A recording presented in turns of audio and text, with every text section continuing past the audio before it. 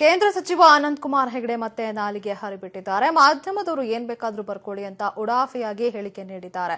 ಉತ್ತರ ಕನ್ನಡ ಜಿಲ್ಲೆಯ ಹೊನ್ನಾವರದಲ್ಲಿ ಏರ್ಪಡಿಸಿದಂತ ಅಭಿನಂದನಾ ಸಭೆಯಲ್ಲಿ ಈ ರೀತಿಯಾದಂತಹ ಹೇಳಿಕೆಯನ್ನ ನೀಡಿದ್ದಾರೆ. ಕೆಲ ಮಾಧ್ಯಮದವರು ಬೇಡದ ಅಪಪ್ರಚಾರ ಮಾಡ್ತಾ ಇದ್ದಾರೆ. ನಿಷ್ಠುರವಾಗಿ ಹೇಳ್ತೇನೆ, ನಿಮ್ಮ ಪತ್ರಿಕೆ ಮಾಧ್ಯಮಗಳಲ್ಲಿ ಏನ್ ಬೇಕಾದ್ರೂ ಬರೀರಿ ಅಂತ ಹೇಳಿದ್ದಾರೆ.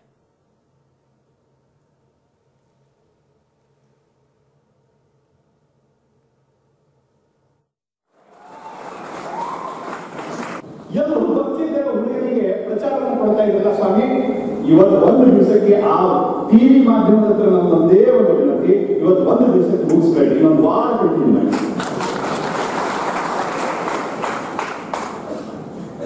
ತುಂಬಾ ನಿಷ್ಠುರವಾಗಿ ಹೇಳ್ಬೇಕಾ, ಏನ್ ಹರ್ಕಂತೀರಿ ನೋಡ್ಕೊಂತೀರಿ. ತುಂಬಾ ನಿಷ್ಠುರವಾಗಿ ಹೇಳ್ಬೇಕಾ, ಏನ್ ಹರ್ಕಂತೀರಿ ನೋಡ್ಕೊಂತೀರಿ.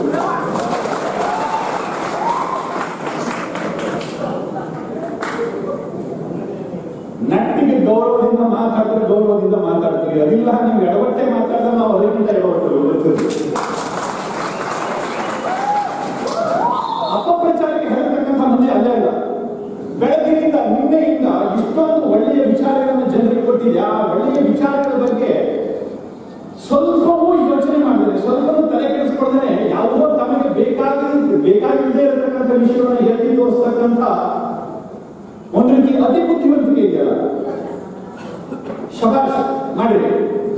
ಎಂತ ತೋರಿಸ್ತಾರೆ, ಎಂತ ಬರ್ತಾರೆ. ಆದ್ರೆ ಎಲ್ಲೋ ಹಿಂದ್ಗಡೆ ವ್ಯವಹಾರ ಮಾಡ್ಕೊಂಡು ನನ್ನ ಹೆಸರು ಆಗ್ಬಿಡ್ರಿ, ನಾನು ಇಲ್ಲಿ ಹೋಗುತ್ತೆ, ಈ ಹೊಟ್ಟೆ ಮಂತ್ರಿ ಆಗ್ಬಿಡ್ರಿ, ಮರ್ಯಾದೆ ಹೋಗ್ಬಿಡುತ್ತೆ, ಈ ವ್ಯವಹಾರ ಚೌಕಾಸಿ ಮಾಡಲ್ಲ ಕಣ್ರಿ. ಯಾಕಂದ್ರೆ ನಮ್ಗೆ ಈ ಮಂತ್ರಿ ಆಗ್ತಿಲ್ಲ ಗೊತ್ತೇ ಇರಲಿಲ್ಲ, ಇದರ ಅಪೇಕ್ಷೆ ಕೂಡ ನಮಗಿರಲಿಲ್ಲ. ನಮ್ಮ ಬದುಕಲ್ಲಿ ಎಲ್ಲದೂ ಆಕಸ್ಮಿಕವೇ, ರಾಜಕಾರಣವೂ ಆಕಸ್ಮಿಕವೇ, ಮಂತ್ರಿಗಿರಿಯೂ ಆಕಸ್ಮಿಕವೇ. ಬಹುತೇಕ ಇವತ್ತು ಇಷ್ಟೊಂದು ದೊಡ್ಡ ಸಂಖ್ಯೆಯಲ್ಲಿ ನಿಮ್ಮನ್ನೆಲ್ಲ ನೋಡ್ತಾ ಇರತಕ್ಕಂಥದ್ದು ಆಕಸ್ಮಿಕವೇ. ಯಾವುದೋ ಒಂದು ಕಲ್ಪನೆ ಇಟ್ಕೊಂಡು ನಿರೀಕ್ಷೆ ಮಾಡ್ಕೊಂಡು ಬಂದವರಲ್ಲ ನಾವು. ನಾನೇನೋ ಮುಖ್ಯಮಂತ್ರಿ ಆಗಬೇಕು, ನನ್ನ ಮಂತ್ರಿಗಿರಿ ಸಿಗುತ್ತೆ, ಮಂತ್ರಿ ಆಗಬೇಕು, MLA ಆಗಬೇಕು, ಮುಖ್ಯಮಂತ್ರಿ ಆಗಬೇಕು, ಪ್ರಧಾನಮಂತ್ರಿ ಆಗಬೇಕು, ಆ ಹುಚ್ಚು ಕನಸುಗಳು ನಾವು ಬೀಳೋದೇ ಇಲ್ಲ. ಅದರ ಮಹಾಪುರುಷರಿಗೆ ಮಾತ್ರ ಬೀಳ್ತವೆ. ಏನೇ ಜನರ ಕನಸುಗಳಿಗೆ ಶಕ್ತಿಯನ್ನು ತುಂಬತಕ್ಕಂಥ ಒಂದು ಬಣ್ಣವನ್ನು ತುಂಬತಕ್ಕಂಥ ಜವಾಬ್ದಾರಿಯನ್ನ, ಹೊಣೆಗಾರಿಕೆಯನ್ನ ಈ ದೇಶ ಕೊಟ್ಟಿದೆ. ಅದನ್ನು ನಿಭಾಯಿಸಬೇಕು. ಎಲ್ಲರೂ ಬರ್ತಿದ್ದೆ. ಕೌಶಲ್ಯದ ಅಭಿವೃದ್ಧಿ. ಕೆಲವು ಜನ ವಿಶೇಷವಾಗಿ ನಮ್ಮ ಮಾಧ್ಯಮದ ಮಿತ್ರರು, ಇಲ್ಲಿಯವರಲ್ಲ, ವಿಶೇಷವಾಗಿ ಉತ್ತರ ಕನ್ನಡ ಜಿಲ್ಲೆಯ ಮಾಧ್ಯಮದ ಮಿತ್ರರನ್ನ ನಾನು ಅಭಿನಂದಿಸ್ತೀನಿ. ಒಂದು ಸಭ್ಯತೆಯ ಗೆರೆಯನ್ನ ಅವರು ದಾಟಿಲ್ಲ, ಆದ್ರೂ ಹೊರಗಡೆ ಇದ್ದಾರೆ, ಎಡಬಿಡಕಿಗಳೇ ತುಂಬಿಕೊಂಡಿದ್ದಾರೆ. ಅವರಿಗೆ ಅವರ ಅಕ್ಷರದ ಬೆಲೆನೂ ಗೊತ್ತಿಲ್ಲ, ಅವರ ಬದುಕೇನು ಅನ್ನೋದು ಗೊತ್ತಿಲ್ಲ. ಅಂಥವರೇ ಇವತ್ತು ಮಾಧ್ಯಮದಲ್ಲಿ ಕೆಲವೊಬ್ಬರು ಜನ ಬಂದು ಕೂತ್ಕೊಂಡ್ಬಿಟ್ಟಿದ್ದಾರೆ. ಅಂಥವರಿಗೆ ನಾವು ಏನು ಮಾತಾಡಬೇಕು ಅಂತಲೂ ಗೊತ್ತಿಲ್ಲ, ಏನು ಪ್ರಶ್ನೆ ಕೇಳಬೇಕು ಅಂತಲೂ ಗೊತ್ತಿಲ್ಲ, ಹೇಗೆ ಬರಿಬೇಕು ಅಂತಲೂ ಗೊತ್ತಿಲ್ಲ, ಹೇಳಿದ್ದನ್ನು ಬರ್ಕೊಳ್ಳೋ ಯೋಗ್ಯತೆ ಕೂಡ ಇಲ್ಲ. ನನ್ನ ಮಾತು ತೀಕ್ಷ್ಣ ಆದರೆ ಕ್ಷಮಿಸ್ಬಿಡಿ, ನಮ್ಮ ಜಿಲ್ಲೆಯವರ ಬಗ್ಗೆ ಹೇಳ್ತಾ ಇಲ್ಲ, ಬದಲಾಗಿ ಮ್ಯಾಲಗಡೆ ಇರತಕ್ಕಂಥ ಎಡಬಿಡಂಗಿಗಳ ಬಗ್ಗೆ, ಅದ್ರ ಬಗ್ಗೆ ನಾನು ಹೇಳ್ತಾ ಇದ್ದೇನೆ. ನನ್ನ ಮಾತು ಸ್ವಲ್ಪ ನೇರ.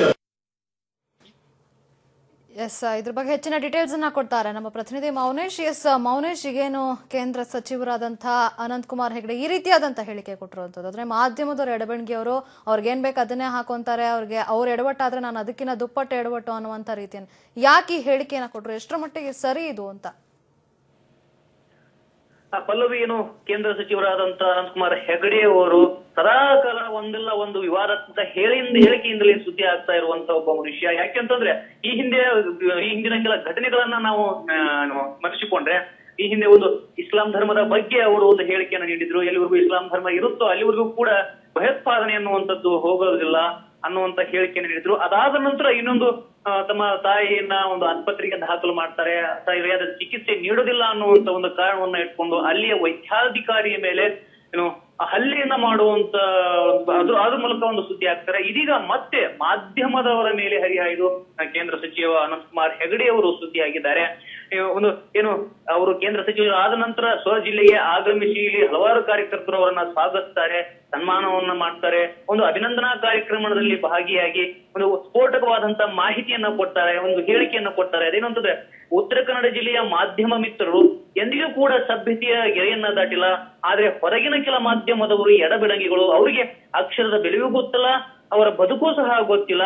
ಆ ಒಂದು ಕಾರಣದಿಂದ ಅವ್ರು ಏನ್ ಬೇಕಾದ್ರೂ ಬರ್ಕೊಳ್ಳಿ, ಏನ್ ಬೇಕಾದ್ರೂ ಹರ್ಕೊಳ್ಳಿ, ನಾನು ಒಂದ್ ಕೈ ನೋಡಿ ಬಿಡ್ತೀನಿ ಅನ್ನುವಂತ ಸವಾಲನ್ನು ಕೂಡ ಅವರು ಎಸೆದು ಒಂದು ಮಾಧ್ಯಮದವರು ಕೆಂಗಣ್ಣಿಗೆ ಗುರಿಯಾಗಿದ್ದಾರೆ ಪಲ್ಲವಿ. ಇದೀಗ ಮತ್ತೆ ಏನು ಹೊನ್ನಾವರದಲ್ಲಿ ನಿನ್ನೆ ಈ ಒಂದು ಹೇಳಿಕೆಯನ್ನ ನೀಡಿ ಅವರು ದೆಹಲಿಗೆ ತೆರಳಿದ್ದಾರೆ. ದೆಹಲಿಗೆ ತೆರಳಿದ್ದರ ಹಿಂದೆ ಒಂದು ಸ್ಫೋಟಕ ಮಾಹಿತಿ ಈಗ ನಮಗೆ ಲಭ್ಯವಾಗಿದೆ. ಏನು ಕಾರಣ ಅಂತಂದ್ರೆ ಈಗೇನು ವೈದ್ಯಾಧಿಕಾರಿ ಮೇಲೆ ಮಧುಕೇಶ್ವರ ಹೆಗಡೆ ಅನ್ನುವಂತ ಒಬ್ಬ KSS ಆಸ್ಪತ್ರೆಯ ವೈದ್ಯರ ಮೇಲೆ ಇವರು ಹಲ್ಲೆಯನ್ನು ಮಾಡ್ತಾರೆ.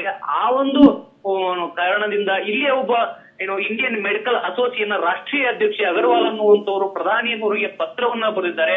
ಆ ಪತ್ರವನ್ನು ನೋಡಿದಂತ ಪ್ರಧಾನಿಯವರು ಶೀಘ್ರ ಅವರನ್ನ ಮೀಟಿಂಗ್ಗೋಸ್ಕರ ಕರೆದಿದ್ದಾರೆ. ಹೀಗಾಗಿ ಆರಂಭದಲ್ಲೇ ಇವರ ಒಂದು ಸಚಿವ ಸ್ಥಾನಕ್ಕೆ ಸಂಕಷ್ಟ ಎದುರಾಗಿದೆ ಅನ್ನುವಂತ ಸ್ಫೋಟಕ ಮಾಹಿತಿಯೂ ಕೂಡ ಈಗ ಸುದ್ದಿ ಟಿವಿಗೆ ಲಭ್ಯವಾಗಿದೆ ಪಲ್ಲವಿ.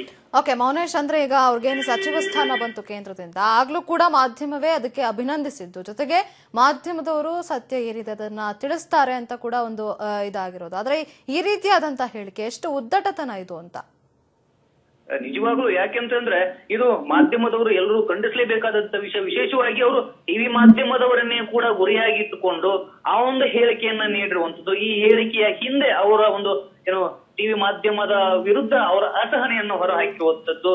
ಯಾಕೆ ಅಂತಂದ್ರೆ ಅವರು ಸುಮಾರು ಸರಿ ಟಿವಿ ಮಾಧ್ಯಮದವರ ಮೇಲೆ ಗುಡುಗಿದ್ದಿದೆ. ಆ ಒಂದು ಇದೀಗ ಮತ್ತೆ ಗುಡುಗಿದ್ದಾರೆ. ಒಟ್ಟಾರೆ ಅವರು ಹೇಳಿಕೆಯನ್ನ ಈಗ ಗಮನಿಸಿದ್ರೆ ಸ್ವತಃ ಉತ್ತರ ಕನ್ನಡ ಜಿಲ್ಲೆಯವರು, ಸಭ್ಯತೆಯವರು, ಹೊರಗಿಂದ ಬಂದಂತವರು ಕೆಲವರು ಎಡಬಿಡಂಗಿಗಳು ಅನ್ನುವಂತ ಮಾತನ್ನ ಹೇಳ್ತಾರೆ. ಅವ್ರಿಗೆ ಸವಾಲು ಕೂಡ ಹಾಕಿದ್ದಾರೆ. ಏನಂತಂದ್ರೆ ನಾವ್ ಯಾವ ಟಿವಿ ಚಾನೆಲ್ನವರು ಇನ್ನು ಎಷ್ಟು ಬೇಕಾದ್ರೂ ನೀವು ಪ್ರಚಾರ ಮಾಡಿ, ಏನ್ ಬೇಕಾದ್ರೂ ಸುದ್ದಿ ಮಾಡಿ, ಆದ್ರೆ ನಾನು ಏನು ತಲೆ ಕೆಡಿಸೋಲ್ಲ, ನಾನು ಕೂಡ ಏನ್ ಬೇಕಾದ್ರೂ ಹರ್ಕೊಳ್ಳಿ ಅನ್ನುವಂಥದ್ದು ನಾವು ನಾಲಿಗೆಯನ್ನ ಉದ್ದು ಬಿಟ್ಟು ತಮ್ಮ ಒಂದು ಸ್ಥಾನವನ್ನ, ಒಂದು ಗೌರವಾನ್ವಿತ ಸ್ಥಾನದಲ್ಲಿ ಇದ್ದುಕೊಂಡು ಎಲ್ಲಿ ಮೀರಿದ ಹೇಳಿಕೆಯನ್ನ ಅವ್ರು ಕೊಟ್ಟಿದ್ದು ನಿಜಕ್ಕೂ ಕೂಡ ಖಂಡನೀಯ ಪಲ್ಲವಿ. ಓಕೆ, ಥ್ಯಾಂಕ್ ಯು ನಿಮ್ಮೆಲ್ಲ ಮಾಹಿತಿಗಾಗಿ ಮೌನೇಶ್.